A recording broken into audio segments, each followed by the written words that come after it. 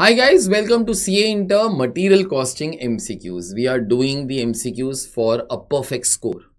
In exam, this should help you to clear your exams and get you all India ranks. So let's do it. Continuous stock taking is a part of.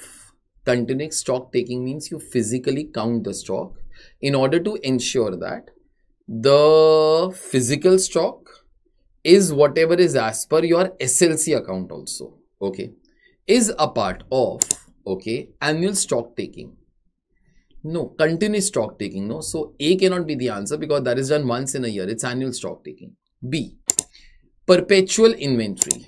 Okay. C, ABC analysis. And D, bin cards. This is easy. Think.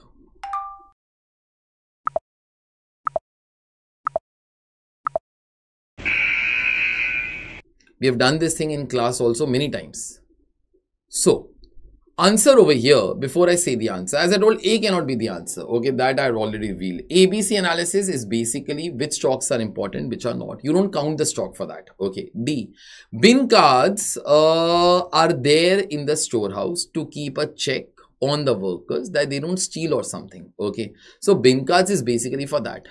Answer should be B. See, what do you mean by perpetual word? Perpetual means infinite or it keeps on happening. Continuous. Okay.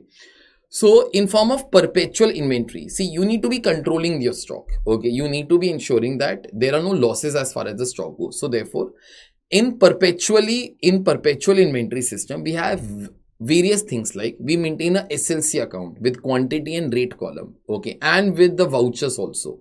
Like, you know, the GR note up and so on. That is one thing. Second, in perpetual inventory, we also have bin cards in order to be keeping a track that, like, you know, that as per the stores manager, what should be the amount of stock that we all should have. Apart from that, at frequent intervals, we keep on counting the stock also.